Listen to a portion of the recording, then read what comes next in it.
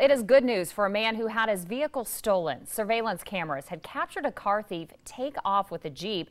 It was in a Council Bluffs driveway. Today, though, that Jeep is back with its owner. Aaron Murray has a story you will only see on 6. Back in over on this side here. Michael Bozen and his grandfather come to Arrow Towing in Council Bluffs to pick up his Jeep. You wouldn't think it'd be that often.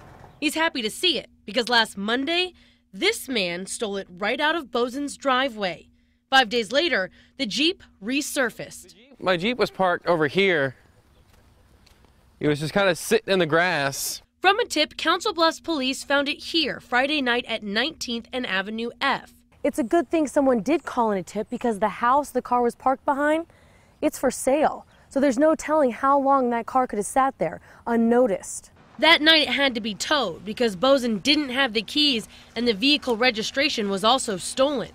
Bozen now firmly believes the man caught on camera is no car theft rookie. Reason why? These in-transit stickers left on the vehicle. They were put on the very same day the Jeep was stolen. They took the plates off so that way if they were driving around nobody would stop them because they had the in-transit on it. Bozen and his wife are glad to have the Jeep back. They just aren't glad to figure out now how much damage was done. Most of the interior intact, surprisingly, but it's just... But it's all this stuff that's gone. Money. Yeah. And sadly, a look under the hood reveals a lot more money will have to be spent to get this Jeep back on the road. You may remember when we first broke this story, the family told us taking this financial hit like this would prevent them from being able to have their little girl's first birthday this weekend. But thanks to donations from the community, I'm told the birthday will definitely take place.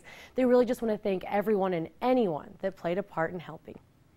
That is great to hear. Thank you, Aaron. Well, Council Bluffs police will be getting fingerprints off the vehicle in the next few days. They hope those will match up with a few suspects that they have already identified.